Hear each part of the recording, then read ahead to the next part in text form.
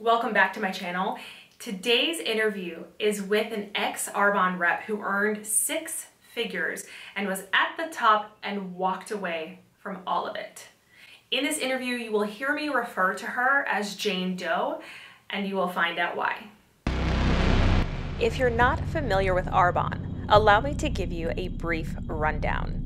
Arbonne has been around since the 1980s and claims to be a certified organic company with skincare, protein shakes, health supplements, makeup, and more. I remember meeting my first Arbonne lady back in junior high. At the time of this recording, I'm 33 years old, so that would have been quite some time ago, and I never heard much about Arbonne again.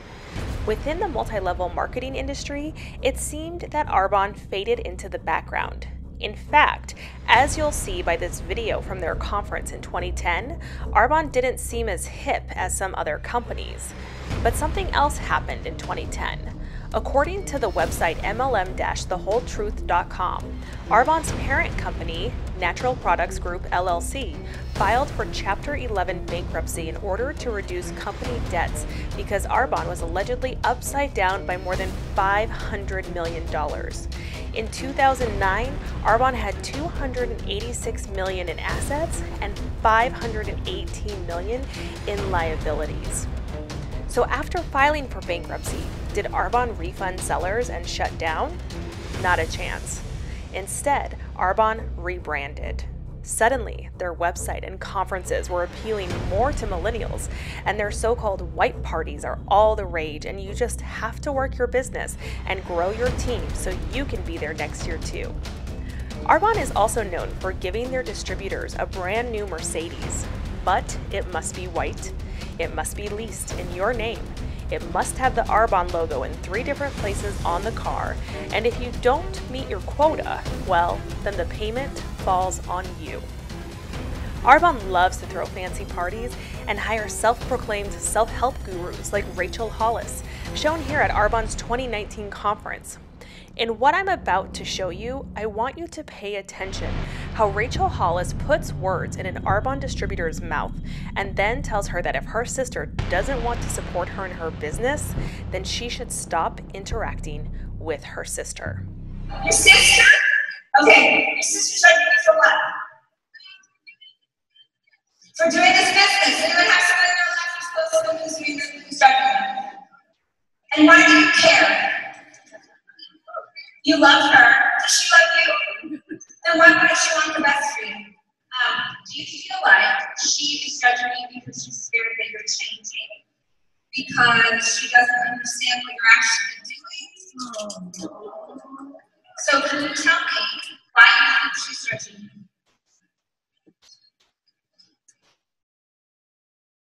You've got this.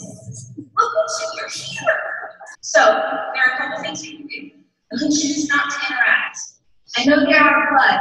You actually are more real people. You can choose not to interact with someone who's wrong. Having been in the top 1% in 3 different network marketing companies myself over a span of nearly 6 years, I can attest to the fact that not all that glitters is gold. Once the shine wears off, sometimes it really just looks like a lot of stressful company policies, drama, broken promises, and some brainwashing mixed in. In today's episode, I interviewed Jane Doe. She joined Arbonne after losing 70 pounds and quickly became a 6-figure earner. She earned the rank of area manager, built a team, attended fancy parties and received awards, and was even featured in Arbonne's catalog. Jane Doe was super close to Arbonne's prestigious rank of vice president before walking away from all of it. She had an upline who was never around to help her unless there was a camera to document it, and although when she joined the company she was told by her upline that she was giving her a special discount for signing with her, Jane Doe learned later it was actually just a discount given by the company to all its distributors. But that's the least of what made her walk away, and you're about to find out what did.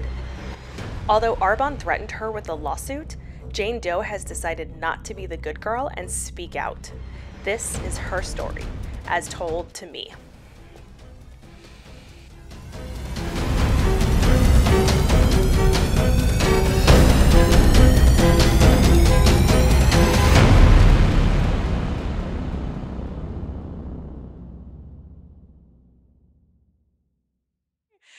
So, hello, my Jane Doe. Hello. And for everybody who is watching, Jane Doe is what we are calling this lovely Ex-Arbonne rep who is kind enough to speak with us and share her insider world of what happened to her on her MLM journey. And she is still under contract. So why don't you tell us, before you dive in, Jane Doe, about how you got started with Arbonne? Tell us why I have to refer to you as Jane Doe. So for those of you watching, gosh, you guys, this just feels so surreal.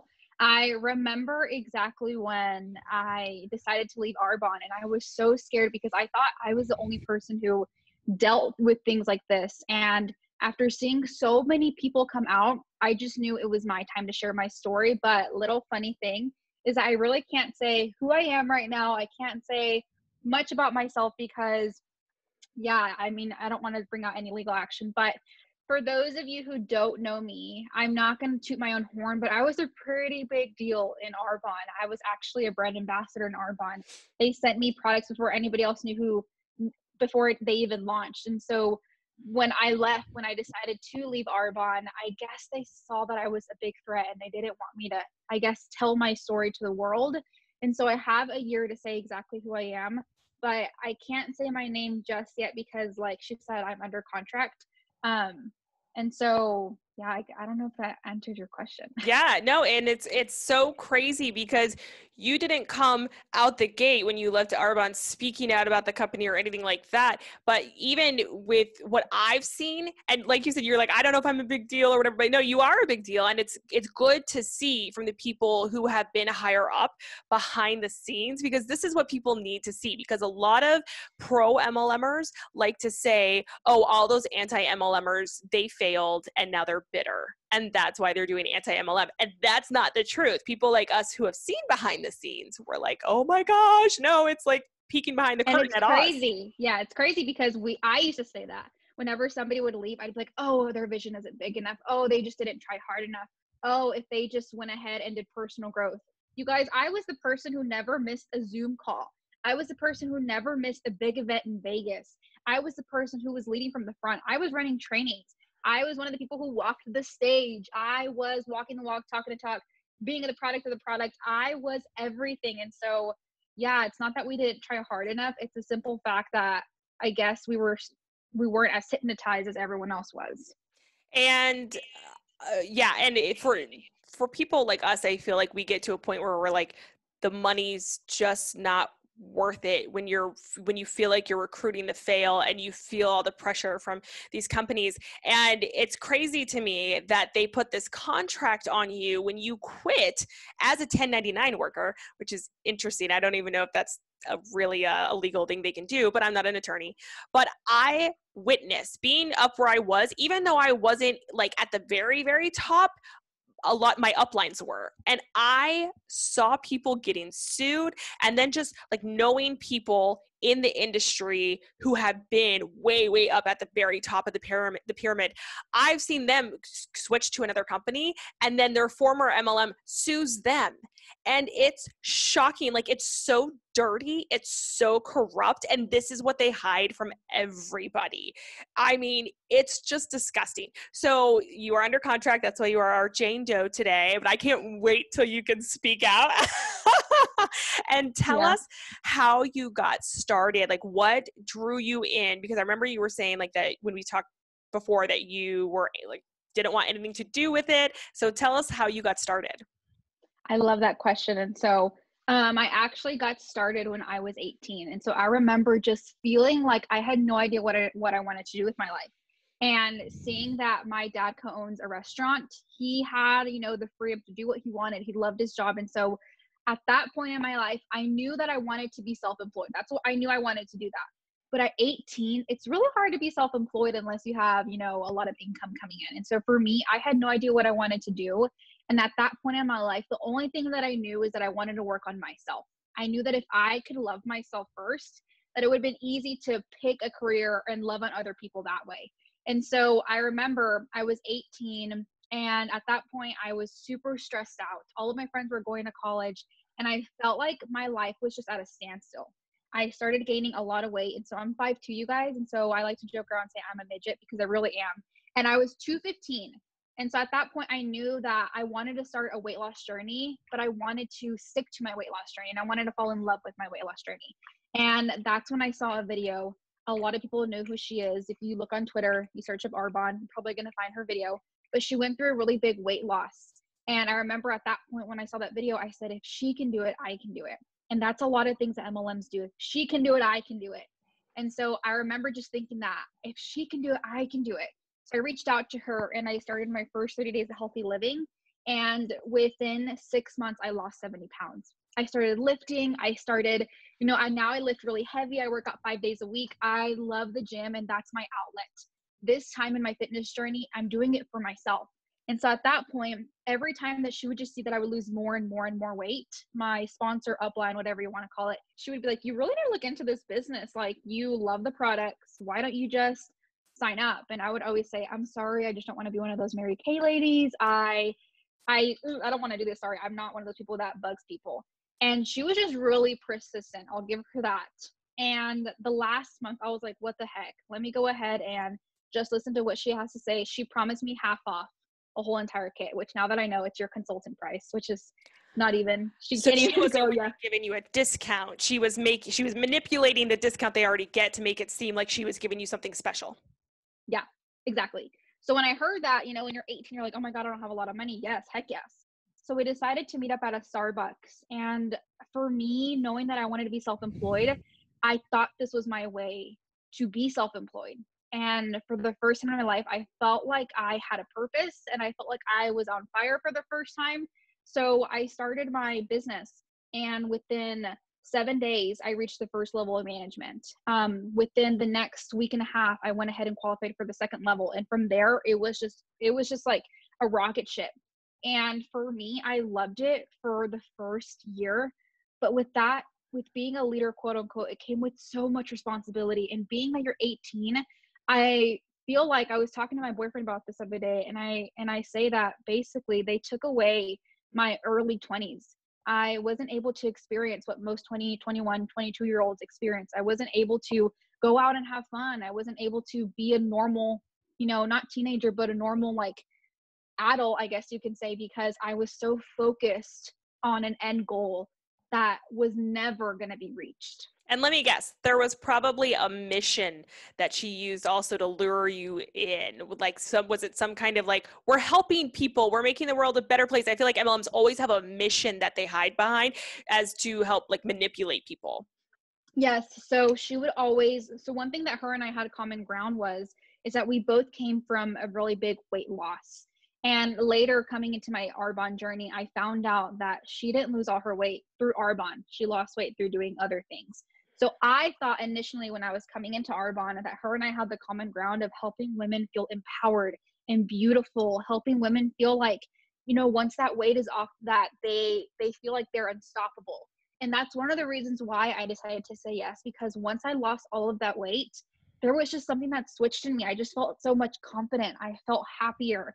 And I knew that if I felt this way, that I wanted to help other women feel that way. But looking back now, there's so many other ways that you can help women feel empowered. And there's so many other ways that you can help, 18, 19 college students, 35, 45-year-olds feel empowered without an MLM. Yeah. And that's the thing is like, it really does start out so innocently. You think that you're getting in because you just love feeling a certain way, you love the product, and you want to help other people experience these great feelings you're feeling. And you said, it's great for you for about the first year. That's how it was for me. For the first 2.5 years, it was great for me. And then I started to like see things. So when did it start turning? When did the tide start turning? When did you get in a little deeper where you're like, hold up, like, because you grew fast. I remember you telling me that by like your third month, you were already making 6 figures. Is that correct? Yeah. So that took me 3 years to do. Like, that's absolutely crazy that you were able to do that in 3 months. I can't imagine how overwhelmed you felt. Not that the money wasn't great, but I'm sure you felt very overwhelmed. Gosh, yes. I remember just having different people ask me, how did you do it? How did you do it? Like putting me on a pedestal. And I think for me at that point, when people started putting me on a pedestal, And when the higher ups that were on the pedestal, they felt like they were just so grand about themselves, that's when it hit me. And I guess I can back up and say it hit me within 6 months. Let me just tell you, 6 months.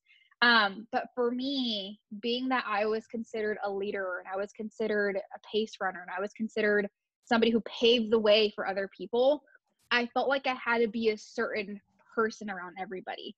And I felt like once I got in the room and I had to like just get super giggly and get super excited. And I remember it hit me especially when one day my sponsor and we were having breakfast. And it was weird because her and I wouldn't talk for like a whole month. And then she would randomly ask me to breakfast to see how I was doing. She didn't really help me build my business. But anyway, and let me before you get into this, sorry to interrupt you, before you get in about the lunch, I just want people to understand, because I got a bunch of comments on my first video about why I left the industry. And there were so many people who were like, I don't know why people fall for these things, or like, I don't understand how they stay in it. Well, there's a lot of thought programming and undue influence that they use, like cults do. In fact, like professionals, licensed therapists call these commercial cults. And what you said about like your upline being like super famous and you being looked at and like put on a pedestal, that is not abnormal. The very, very top people are looked at like that. I remember going to my first annual conference that my first company put on, and my upline, who was like the number one person that year, she had a line of people that was probably a mile long, and she stood there for hours just so each person could take a photo shoot with her. Now, before she was in that MLM and successful, she was a bartender. So you really do gain this like celebrity status within, and everyone wants that because they're told like, oh, once you get here, everything's going to be better. So people keep just working themselves to death thinking that they too can get there, how that person did when 99% failed according to the FTC. And so I just want people to realize like, it really, like these people are celebrated. They are made to look like gods and idols within these companies. Gosh, yep. And that's exactly where I was. Everyone was always showering me with gifts. They wanted to take pictures of me. They knew me as the girl who lost weight. They knew me as the girl who went ahead and reached area manager within like 15 days. Like they knew me as that. And in the inside, I was like, but you don't understand. But anyway. So you went to lunch. Yeah, I went to lunch with her, and I'm going to tell you two different stories on when I kind of like was like, okay, this kind of seems like unattainable or like weird. So the first thing, I went to lunch with her, and I guess we were just strategizing. And I remember asking her a question like, man, like, how are you doing it? Like what, like how are you building to the next level? And one thing that kind of like really shook me, she was like, honey, if in a week somebody isn't making you money, you want to go ahead and just check them off your list and go to the next person. And that to me broke my heart, because when somebody is wanting to be an entrepreneur or work for themselves or do anything, start a business, they need a mentor and they need guidance. And that for me was like, wow. So I thought to myself, if I didn't make you money within the first week, would you have just left me? And it was just really weird because I gained, I guess you could say, fame, but it was just weird because I saw who she was behind the scenes. The second instance where everything kind of like was wow to me was, I remember sitting one time with some top leaders as well. And I asked them, what does it look like now for you? And they told me, well, it's not easy. We're struggling. It's super hard to just even keep our maintenance. It's super hard to even like get this number every single month. So the higher you get up, it's actually going to get harder. So that to me was when I was just like, this is what I have to look forward to. I'm like, wow. That is so tough. Yeah. And I saw that with my first upline, where it's like, you could not even get her to even acknowledge you in a comment, not even like a like or something on one of her posts, unless you were hitting your quota and hitting it religiously. Like otherwise she would not acknowledge you. And that thought process that your upline had, that's pushed by these MLMs, because in MLMs, you have to have such a flood of people coming in at all times because the attrition rate is so high. Like when so many people come in, so many more people leave. So you're constantly trying to build this house on sand. You have no firm foundation. And so you have to keep building people in. So that mindset that's like, oh, well, if they're not making money, then you need to get on to the next person. That is absolutely how it is. And it's horrible. And if it's not like that, like I had an upline who would help everyone and she would work with everyone.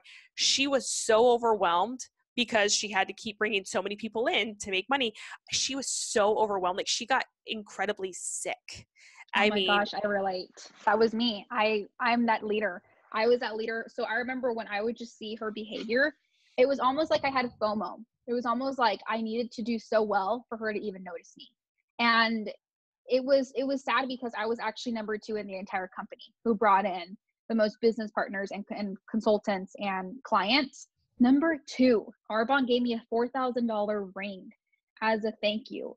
And I walked the stage in front of thousands of people. And even then, not a single congratulations, not a single thank you. And I remember just feeling that way and saying, if my upline is going to be that way, I'm going to be the opposite. And I'm going to love on my team. And I was so overwhelmed. I remember I just got so stressed and I got a fever of 107 like in December. And I was so stressed. I had an anxiety attack. And it was just like the weight on my shoulders. If I told somebody no, I was just going to disappoint somebody. Whereas if she told somebody no, oh, you're off the hook, girl. You're so busy. Mm-hmm. So yeah. See, and that's the thing. I hear people say a lot of times, like especially in the comments, oh, that's horrible. You went through that, but my MLM is different. And I'm like, no, honey, I've been in 3. I've been in the top of 3. They're all the same. They all use the same tactics. It doesn't matter. It might be a different compensation plan, whether it's unilevel or binary. It might be different products, but the tactics are the same. And when you said like the anxiety attack, I remember I've had 3 panic attacks in my life. First one was when I was going through a divorce. Very stressful divorce over a decade ago. The second one was when there was a death of a friend. And the third one was in an MLM. And that's when I was like, it was my last MLM. And I was like, this is not worth it. This is so stressful. This is not worth it. So what were some of the things, like when did it start to change for you where you were just like, I don't think I can do this anymore. Like I need to leave. Like what started happening there? So for me, after winning a lot of trips, I guess every time I would go on a trip that I won, to me, it would ignite my fire. And I would tell myself, maybe I'm the crazy one who's losing my momentum, or maybe it's me. Maybe I have to be a better leader. But it wasn't until my boyfriend Hold on. I want to pause you right there. Sorry to interrupt again. But what you just said about the trips and that it would reignite your fire, Leah Remini said the same thing in Scientology and the Aftermath when she was saying, I started having doubts about the church and about Scientology. And then I would go to the church to these big events and they would show us all these videos of how they were changing the world and all the good they were doing. And she thought, maybe I'm crazy. Maybe it's just me. Like, look at how much good we're doing. Like, how could I not want to be a part of this? And those trips that you're talking about, I've been on those trips. And I don't know about you, but in all the companies I was a part of, you don't get breaks on those trips. They don't leave any room for you to just go hang out and relax. Like you'll be missing something if you do that. Like they have conference after conference after event after event after workshop to keep indoctrinating you so that you think like, yes, I need to stay. Like, yes, this is how it's supposed to be. Is that how it was on those trips for you? Yes. So there was 2 different trips that would always ignite my fire. So the first trip was the company trip that you're talking about. You would go to Vegas, you would dress up super cute, take super cute pictures, share the world, like this is what I'm doing, create that FOMO for the world, get training after training after training. I remember there was like specific training I had to go to since I was a leader, dinners because you won awards, things like that. So you feel like, oh, I'm important. The other trips were the trips that you won. So the free trips that they're talking about. Those trips where you get cocktail after cocktail, where you can just get massages for free, where you can get hair done for free. Like those were the trips where I was like, this is what I love. I love relaxing. Maybe I'm being crazy because if I leave, I won't get this. But when everything hit me was when my boyfriend was actually hospitalized. He was hospitalized for about a week. He lost 7 pounds in like, I think 3 or 4 days. He was very, very pale. And I remember thinking, I built an organization so big that I could take time off, right? And I remember just feeling because I wasn't in a team call, or feeling because I didn't show up, or feeling because I didn't have a coffee date, or feeling because I didn't have a call that day, that I was letting my uplines down. And it was never directly said, but there was just a feeling and a tension that you can feel, that because you are not showing up to your business, you're failing them. And it hurt me so much because that was an emergency where I had to just leave. And I couldn't be on every team call that week. And I couldn't, prospect the way that I wanted to prospect. I couldn't go on a coffee date, sit down at Starbucks and share the opportunity. I couldn't do that because my main priority was my boyfriend at that time. And that's when it literally sucked. And that's when I was like, I don't think I can do this anymore. But I went ahead and was still involved with it, in it for a year, because I was terrified of what my outside life would look like if I decided to stop, and if my income was no longer going to be there. Absolutely. You get used to that income, and you're also indoctrinated into this world where it's like, don't stop. You're almost to that level. You're almost to financial freedom. You're almost to where you can relax. There's never a point you can relax. Sure, you can take time off and the money will keep flowing in. But like you said, even if it wasn't said directly to you that no, you should not take time off, even though your boyfriend's in the hospital, it's implied. And it's implied because what's rewarded is the behavior that will be repeated. And when somebody takes time off, even out of sickness, that is never rewarded, ever. It's always the go, go, go, burn yourself out, hustle till you die mentality that is rewarded. Yep, exactly. You literally just pinned it. That's true. And so what happened after like that? You said you stayed for a year. So I'm assuming your boyfriend got better. What else did you see behind the scenes that you were like, I don't want to be a part of this, or I don't think this is for me? Or so for me, it was a lot of the things that lower consultants didn't see. It was a lot of things like how to train your team. It was a lot of things like what to tell your team when they're feeling this way. It was a lot of training.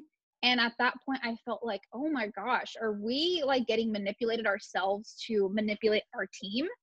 And at that point, I was like, I know I can't do this. And a lot of people from the down in the pyramid, I guess you can say, they would look at us and say, oh my gosh, y'all have so much fun. Y'all are always going to dinner. Y'all are always taking cute pictures. I want to be where you're at. And it was just so funny because I could never say, oh my gosh, if only you knew. And I was told to only say, yeah, girl, you can do it. And it just sucks because of sisterhood. People want to be a part of a sisterhood, and people want to be a part of like something that's bigger than themselves. So for me, my boiling point was when they were just telling us how to train our team. My boiling point was seeing my income and seeing my team's income. It didn't make sense. It was just a big old gap.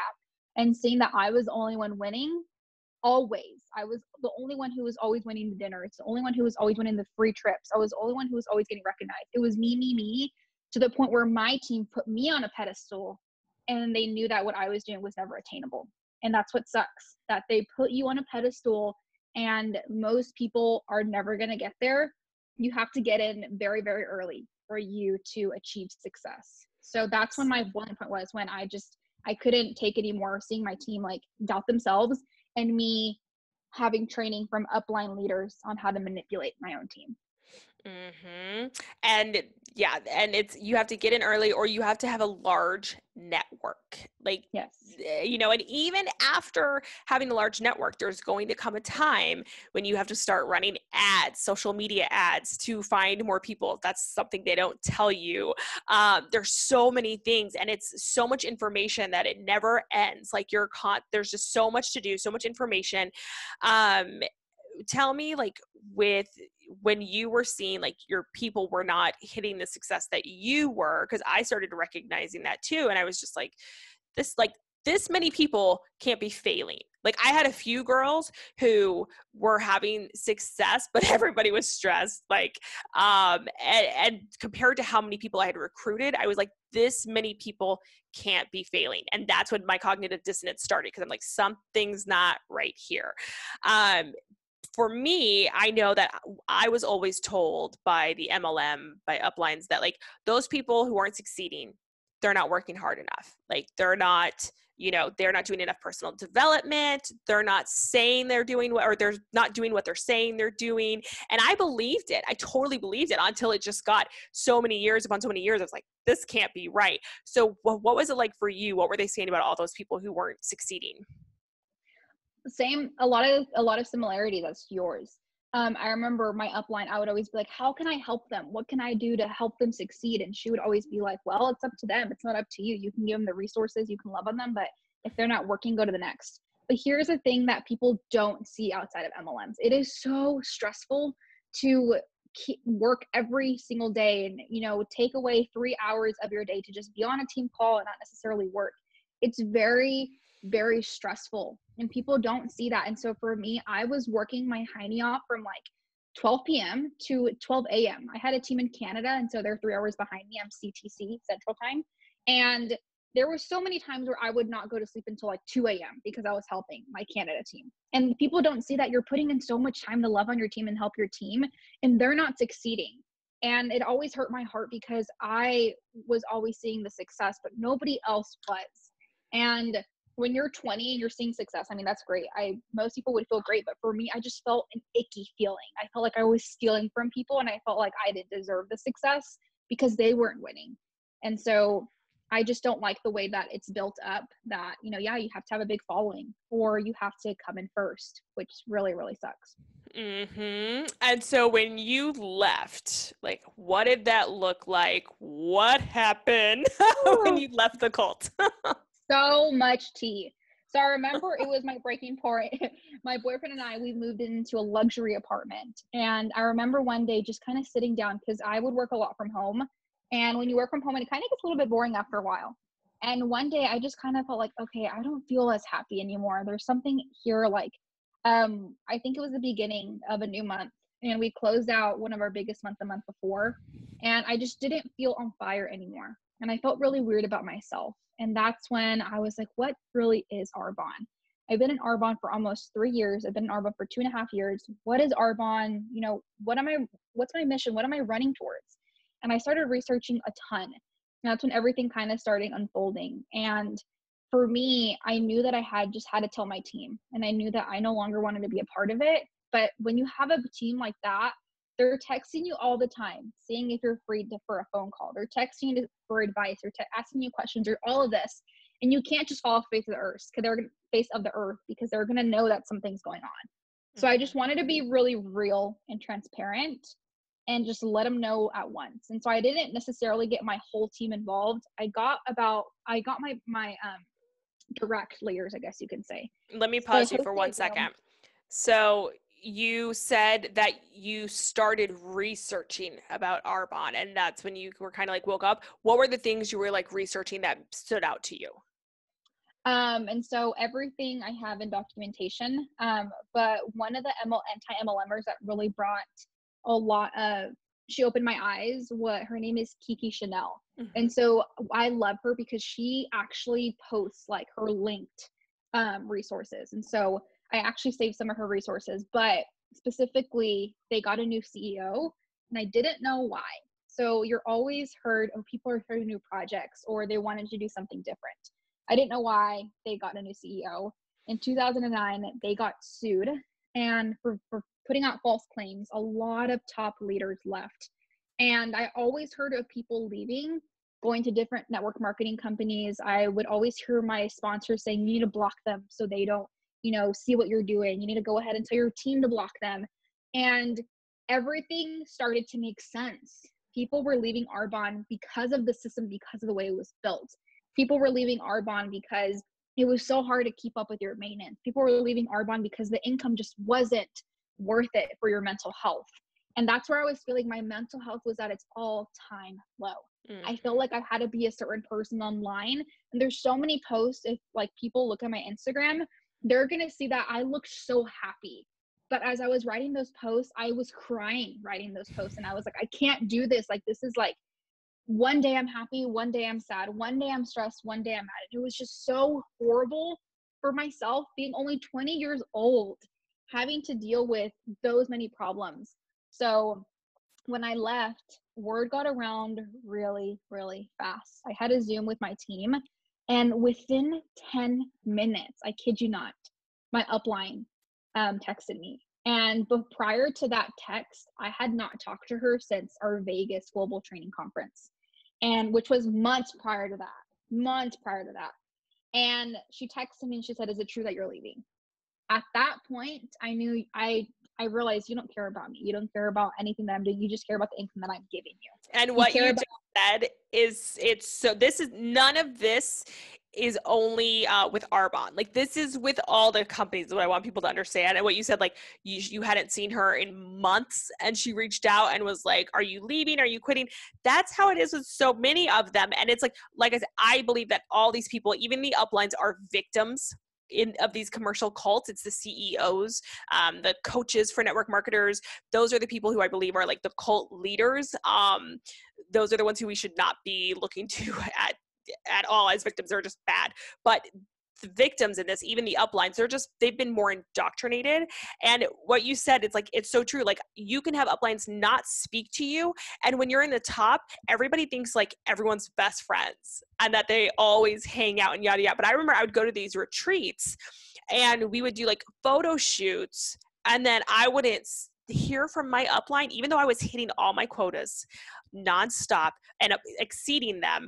I wouldn't hear from her for a long time, but she'd be posting pictures of us from our retreats and being like, my business besties, yada yada yada. So people think like, I want to be in that, like, I want that girl club, like, I want to be a part of that. It's like, you never see her or talk to her. And that's how it is in so many of these companies. And it's an illusion. and it's more like it was for someone who it's you and I, who would always hit our numbers, who would always hit our bonuses. It was more towards, it was expected of us from our uplines. Like, they knew, oh, they're going to hit their bonuses, next person. But the thing is like, it's horrible. So yeah, I remember when she texted me, that's when I was like, girlfriend, I'm a big reason why your income is so big. So I just decided, you know what? I'm not going to be ugly. I'm just going to go ahead and block her and block that negativity. So I just blocked her. She was super toxic anyway. And then word got around so fast. Her upline texted me. Then her upline texted me. And I was like, oh my gosh, I wanted to leave in like the nicest way possible, but you guys are not making me leave in the nicest way possible. They then blocked me from all of their group messages, and there was specific training on, block this person, and she's leaving Arbonne. You need to block her so she doesn't go ahead and text you and text your team. And they made me seem like I was such a villain. And at that point, I couldn't defend myself because everyone was siding with them. It's as if, I couldn't save myself. I couldn't defend myself. I couldn't, say why I was actually leaving. Everybody was just like, let's block this person. Let's get her out of our lives next. You cannot try and be rational with an irrational mindset. And anybody inside the cult, they're not thinking properly. They have an irrational mindset. And anybody who leaves is shunned. You are excommunicated. You are no longer with us. Therefore, you are against us. It doesn't matter your reasonings. You are shunned. You are done. And that's how it is. And it's so sad. And it's so weird because people who were even making any money, whenever they left, it was like, okay, bye. Like, I wish you the best. But for the people who were known, the people who were making a lot of money, and the people that the company knew, that's when they're like, you're shunned, you're blocked, like, leave. We don't know why you're leaving. We don't know why you would leave this income. So it was as if like, you could never win. So I just, at that point, I was like, you know what, I'm just going to let it be. And if people still want to talk to me, some will, some won't. I'll share my story one day. And it's so crazy that now I'm kind of sharing a little bit about my story. And it's just, I feel like there is just so much weight that's getting lifted off my shoulders because I'm finally able to share with the world. Like, this is what it looks like when you're on the top of the pyramid. And this is what it looks like when you're in these MLMs, and it's not what you think it is. And just because people are posting happy posts and they're posting about their winning their bonuses doesn't mean they're happy all the time. They're struggling. Mm-hmm. And so if you're looking to like do anything like this, do your research. And we're not doing these videos to, harm anybody or to, be vicious girls, mean girls. We're doing this to educate people. And I just wish I saw a video like this when I was 18. And I wish somebody told me this before I, was a part of something like this. And what you said about one day is really good, and then one day it's just, you're in tears, it's horrible, it's such a hard day.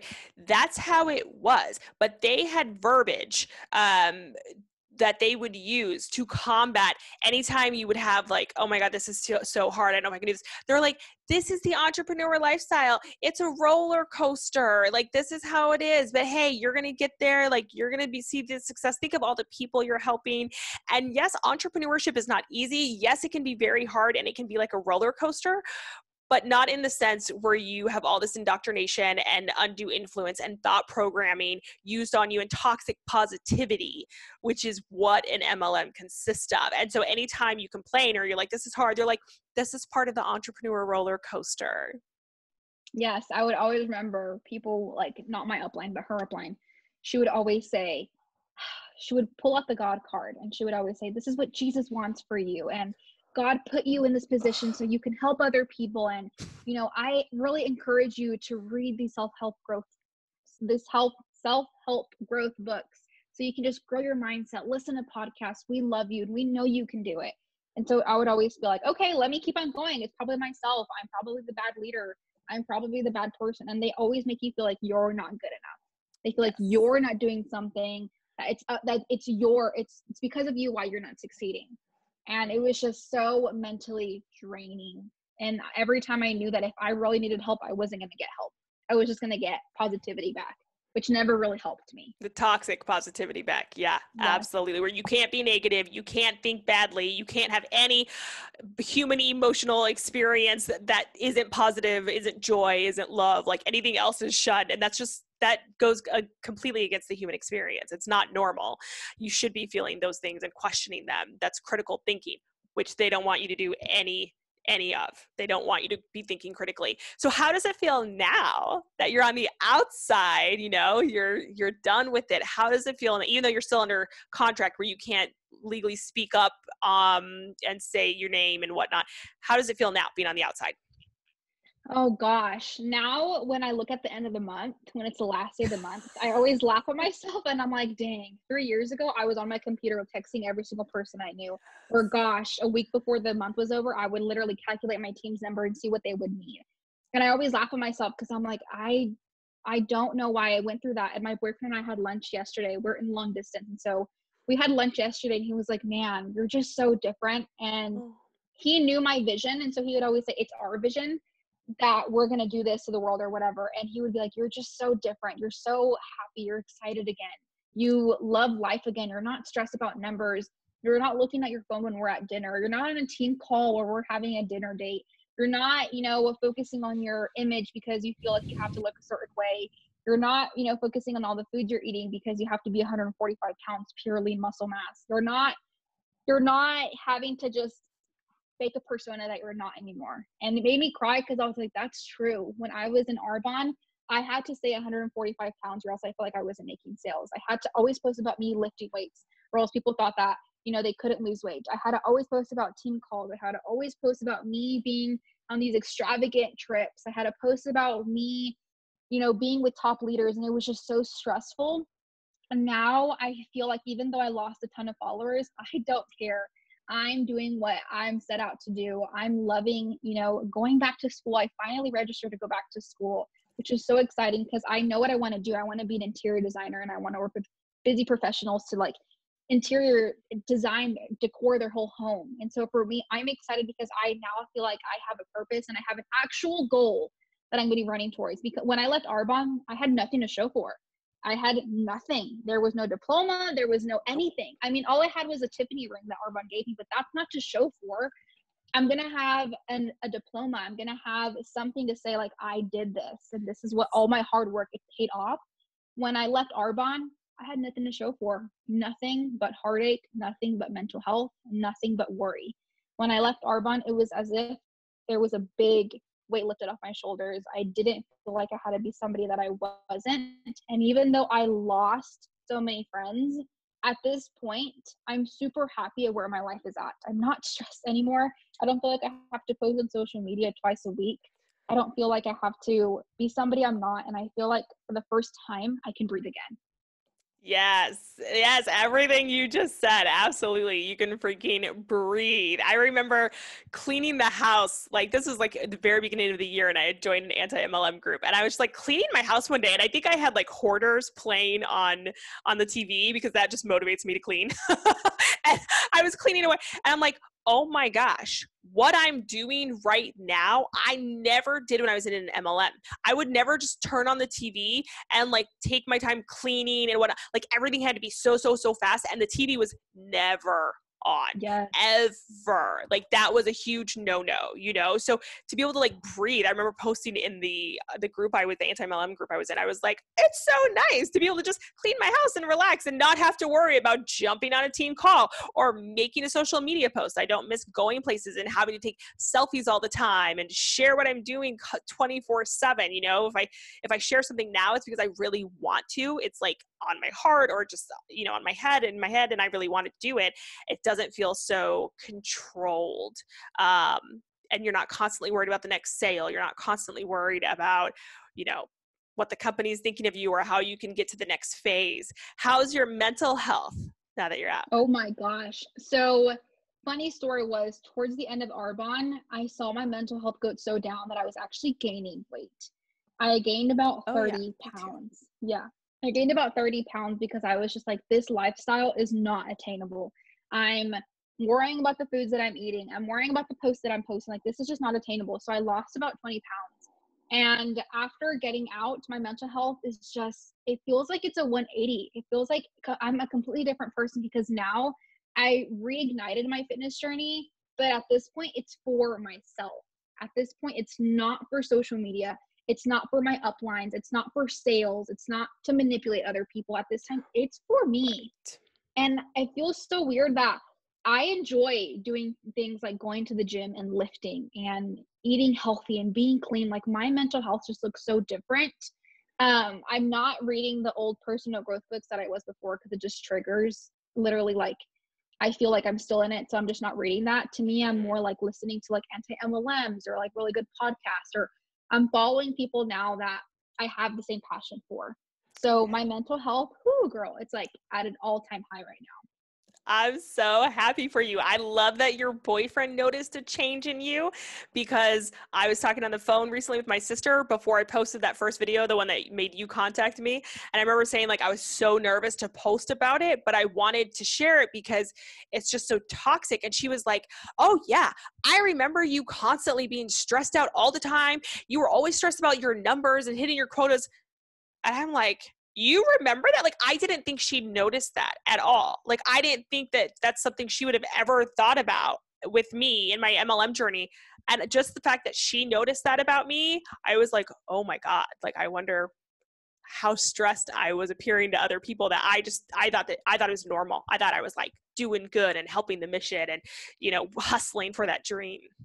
Yeah, it would be amazing to get to see, you know, the point of view from like a husband or a boyfriend, or like getting to see what they did behind the scenes. Because when you're with your family and your husband, your significant other, they see the real behind the scenes, because you're not just going to keep it to yourself. Your family sees it, and you know, your significant other sees it. The world doesn't see it. So I feel really bad for him, because he literally helped me through so many anxiety attacks. He helped me through so many months where I was like, I can't do this anymore. And he was like, you just have to keep going. This is all you're good at. And I remember now he's like, you know what? No, it's okay to have a 9-to-5 if you love it. It's okay to have a degree if you love it. Like, it is okay. And it's these MLMs, like, just, they want you to think like 9-to-5s are so bad. Going to school is so bad. You shouldn't go to college. You shouldn't do this. MLMs is the way to go. And that's the mindset that I had. And I remember, which is so disgusting, I would tell my team the exact same thing. I would tell them, I didn't go to college. Look where I'm at now. Mm-hmm. So yeah, and they'll never tell you that when you join. They'll never say education is bad. If you have any type of degree, that's actually used to help further you. They're like, oh, great, you have contacts, or oh, you can use that to your advantage of why you choose this product. But once you get deep in, and like a lot of the self-help books will say that too. Like, it doesn't matter if you go to college. Like, you can be successful without it. And they constantly just beat down education, always, over and over and over. And like you said, once you're out, you're left with nothing. They make sure that you know you're disposable to them and you have nothing. And it's really not, somebody asks, well, can you put it on a resume? And I'm like, no, like, they don't want to see that on a resume. It hinders you. And even though degrees are not the end all be all, like, even though some people regret getting a degree or whatever they majored in, you will have it forever. Just like I will always have my license in cosmetology forever. It's something that is always there with you. But when you leave an MLM, you are left with nothing, except maybe debt. Yeah, And in closing, when you left how was your team? Like, did people reach out to you and like, were they mad at you, or were they like, I feel the same way? Like, how did that go? So it was more 30-70. So 70% of my team, when I was on that call, explaining why I was leaving, I remember seeing their faces on a team call, and then they would take off their face on Zoom. And I would be like, oh, okay, that's one person that doesn't agree with what I'm doing. And so slowly they were just taking off their camera. So most of the people, they went ahead and they were under my upline's wing. And she was like, don't worry, I'm going to help you build the business. Don't worry, I'm going to do this, which I'm thinking she's really not gonna. So 70% of my team, they completely blocked me. They wanted nothing to do with me. They, were like, how dare you leave something where you created such a big name for yourself? They just didn't understand because they weren't high up.